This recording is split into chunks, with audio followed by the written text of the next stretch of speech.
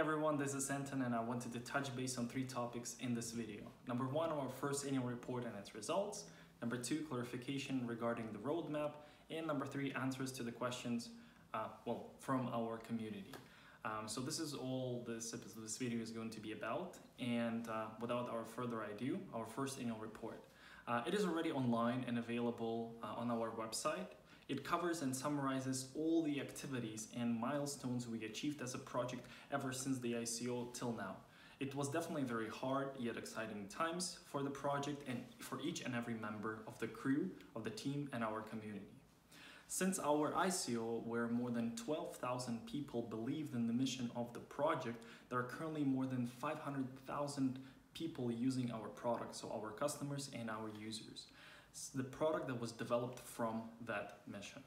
But it is not all about the finish. We're still at the very beginning of the industry, of the vision of the Humaniq, of the vision of the true value that the project can bring to its customers.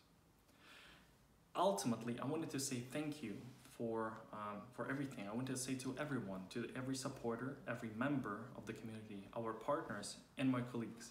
Without your support, your constant development and improvement, that would not be possible. So thank you very much. Thank you very much for your support, and we will continue working on that. The second topic I wanted to touch base on this video is the roadmap. There were a lot of rumors, questions, and misunderstanding, and I wanted to clear that for our supportive community.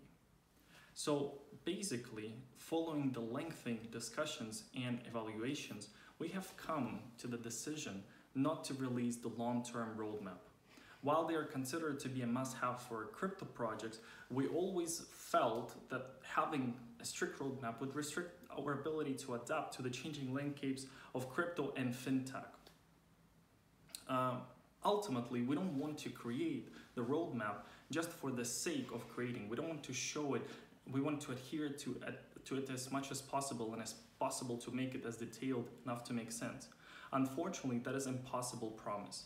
We use agile development process and the lean startup principle, which focuses on providing new features that are eternally based on the feedback. Hypotheses are made and tested, iterated fast, so then scraped and then integrated. We are moving very fast and then the roadmap is just slowing us down. We don't know if everything that we are planning will work out perfectly, if something is going to change or something is going to stick. The priorities is that the fixed roadmap would prevent us from doing that. Also, the regulatory aspects also need to be considered, or rather their absence. In their uncertainty, we might see bans, license requirements, and other major changes that would prevent us from adhering to the roadmap. And that's something that we can control. We will of course provide short and medium-term goals as regulatory updates come in place and then come to the countries where we're working or the markets where we're present. But basically, that is something that we cannot currently do at this moment. So I wanted to clarify and clear this conversation that we will not publish the long-term roadmap for 2018 or 2019 currently. So I hope that helps everybody else who is looking for the roadmap, who is looking for this document. So I hope that statement helps you out. The third part that I wanted to touch base here is now the questions from the community. Now, basically, there will be three major questions from the community that I wanted to, again, respond to. The three major topics that we had correlate to, number one, the blocks and the current situation with the fraud and the anti-fraud system. Number two is the current development in terms of the countries.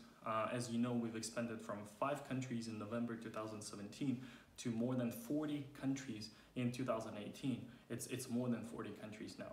And then the third question, it would be regarding the technical developments of the country nodes. So without further ado, in terms of the fraud, the current situation is our system has launched and developed an anti-fraud system that is self-learning, so it's a clever and smart system. What happens is that we did have an attempts of fraud. There was definitely huge attempts of fraudulent activity. So there were a lot of other competitors, there was a lot of other users that would try to actually abuse the system. So that is why some of you may experience the blocks of their accounts, which again, in case it was a wrong decision, they would be unbanned. we did have cases where people would try to overload and abuse the system with getting free tokens. So we shut down and eliminated all of those requests. So basically what happens is that the anti-fraud system now is currently working and in place. All of the withdrawals are open, completely open. I can say that we successfully fought the fraud and attempts of fraud, and now we're moving further with our regular development plan. So in terms of the future development, in terms of the country's expansion, so currently we decided that we are going to set a number of countries where we're going to focus, because we want to devote all our efforts and all our timing and all our resources into development and penetrating those markets further. So in the recent times, we would not expand into any other more countries. So hope that helps, again, just in case there are going to be any fraudulent news out there or fake news. So right now we're focusing on one country, Tanzania. All the other countries remain open and remains active, proactive. It just means that the resources that the development team and the product team are actually investing are more focused on the Tanzanian market. Lastly, there was the third question about the technical activity in terms of how the country nodes are operating, how the blockchain system operates, and then how is it happening. So we've created a set of articles that explain our hybrid blockchain system a little bit more in details. And here I just wanted to highlight that there are 2 Medium articles written by our great team members that explain that very briefly in detail, because unfortunately I don't have time in this video to go through all of that. But basically I want to highlight that our hybrid blockchain system was one of its kind when we first released it into the production, and that system helps us lower down the transaction costs and transaction fees for all our users.